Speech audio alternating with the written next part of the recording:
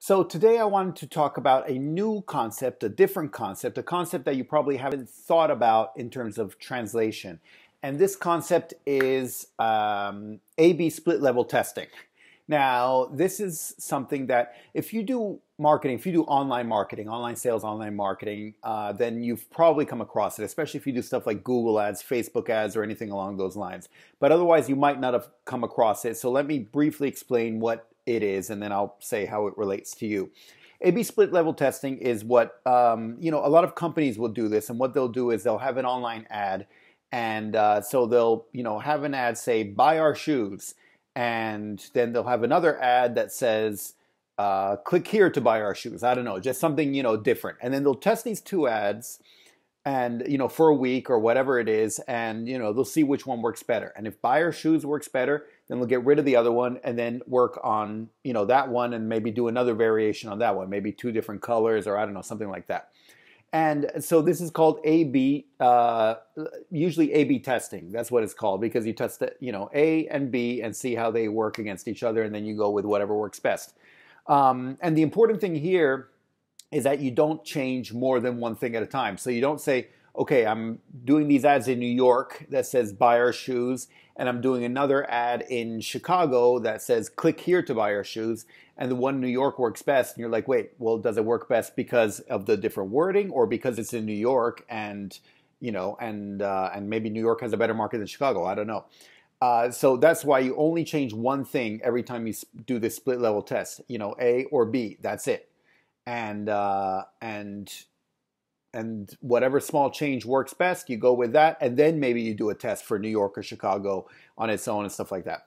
Anyway, that's how it works. And actually, there are a bunch of variations because obviously these big firms that have a lot of money can do all these different things. I won't get into that now, but that's basically the concept of how this works. So how does this relate to you, and why do you care about this? Well, when do we as freelancers, when are we marketing and when are we doing sales? Well, kind of all the time, right? Because a lot of what we do, especially at the beginning, is trying to contact prospective clients. And we're trying to find people who want to hire us. And so, as I mentioned this before, a lot of this can be a numbers game. At the beginning, you might be emailing 10, 20, even more people per day, like these cold contacts or stuff like that, just seeing who you can get as a client and stuff like that. So what? Well, so how can we apply this to what we're doing? And, and this goes along the lines of when I try to see what the big boys, what the big companies are doing and try to see how we can try to adapt these strategies, to what we're doing so that we can apply the best of what's out there to our jobs as freelancers. And so anyway, the way we can do it here is obviously every one of you, when you're contacting these prospective clients, is that you have an email, probably that you've written out, probably a template that maybe you tweak here and there, depending on if you're contacting people in different cities and different fields and industries or this, that, and the other. And so what I'm saying here, maybe what you can do is a split level test for these emails that you send out. And so how would that work? Well, basically, if you're doing, say, 10 to 20 emails a day, what you can do is you can decide to send half of them using some wording and half of them maybe wording that's a bit different, just slightly different, maybe with a different tone or a different start or maybe in a different order or something along those lines. Anyway, you just test them out. And you do that for a week or two, and then you kind of look back and see which one got the best response, which one got more people interested and following up. Even if it didn't get you a job, if it got people interested so you could, possibly go through and then see there's a possibility for a job, then it might be a good way to get potential jobs, especially if maybe the other one didn't get any response or got very little response in comparison. Anyway, this is a way while you're sending these emails out, so you're not just writing up an email template and then just sending it out without thinking. So you can kind of keep testing because you should be refining, you should constantly be refining what you're sending out to clients and your wording and all that. I still am right now. And every time I send an email out, I mean, obviously I have all my standard templates and everything I do, but if I find something that I can tweak or change or, amend in a certain way, then I want to do it. And the best way to do this is to be scientific about it and to do this testing. Unfortunately, at least for me, and I think for a lot of people out there, one of the worst mistakes you can make is to assume. And you assume, you're like, okay, well, I'm contacting companies, so of course I need to sound a lot more professional when I do it. That's an assumption. And for all I know, you're right, but you might not be right, and the only way to know is to test it out.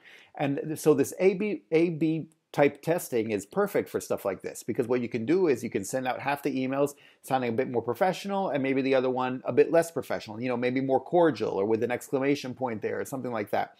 Anyway, and you can sort of then get an idea of what works best for you. Also remember, what works best for me or for someone else might not work best for you. Maybe you are naturally more inclined to be a certain way, so it comes off as more natural when you do it, or the clients you're contacting tend to be more that one way than the other. You never know. Anyway, and the best way to find out is to test it out and see what works. And so adapting this A/B split level testing is a great way to do just that, because over time you can get a feel for what works best and what doesn't. And then maybe once a certain type of email works better, you can get rid of the other one and then test this new type of email. Say, well, maybe I want to add 2 exclamation points to it, or maybe I want to, do this or that. Anyway, and, see what works best for you and what type of changes or tweaks or, little small variations you can make to your emails that might help you in the future.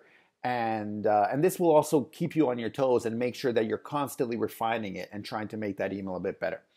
Anyway, so please let me know if you're able to adapt this. By the way, you can adapt this in other ways as well. If you find yourself sending a personal list of services out, or if you have a personal web page, if you're able to create 2 of them somehow, and you send half the people to one and half the people to the other, find any way you can to try to test this out. Maybe if you have business cards, try 2 different business cards. Obviously, you have to pay for 2 different business cards then. And actually, then every time you test, you have to buy a new business card. So maybe that one, not so much. But, any other way you can think of to try to tweak this a bit and try to see what works best, try to do that a bit. And you might be surprised by the results, because it isn't always obvious, And anyway, so please feel free to test this out and feel free to let me know if this works and what works best and how it works best for you, because I'd love to hear about stories like this and to see if this can work for you. And otherwise, yeah, that's pretty much it for now. Please don't forget to click thumbs up and like if you do like this, because that always helps so I know what kind of material works and what doesn't. Otherwise, I'll see you in the next video. Don't forget to subscribe if you haven't yet, and I'll see you next time. Thanks. Bye.